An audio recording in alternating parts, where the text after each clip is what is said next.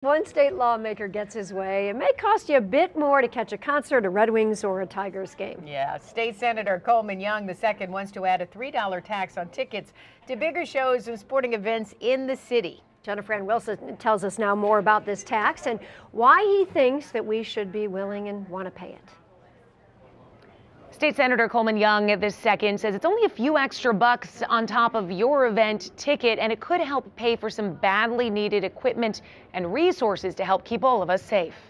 Young points out that police, fire, and EMS crews are under-resourced just serving the city day to day, but when there's a big event, that means tens of thousands of additional people to protect.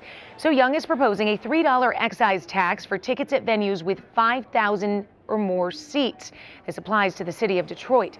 That money, he says, would be divided 3 ways evenly, put into funds for police, EMS, and firefighters to pay for equipment or personnel.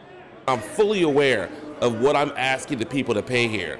But what I'm saying is this money is to make sure that we have police officers. When you call a police officer, they show up and they show up on time. If you're in a burning building and you call the fire department, they show up on time, and their equipment works when they get there. It makes sense in the long term not just to pay for these services so they can provide the best service to the people that come to these games, but also to the neighborhoods as well. There are other states that do tax tickets for big events. Maryland and Nevada, for instance, they both have a 10% tax on event tickets. That's on top of the sales tax. So in comparison, a flat $3 fee, well, it's not quite so bad. And while it's not a new idea, Coleman says he thinks it's a very important one.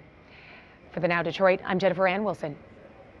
We'll see now if he forwards that and proposes legislation to make it happen. We'll see. Another interesting thing he said, it would help pay for funerals for EMS and, yes, for our emergency crews who sometimes police who have trouble paying for funerals in the city of Detroit. So we'll see. We'll keep you posted on that one. There's already so many fees on tickets when you buy them, right? We'll see if there's another $3 one. more, exactly.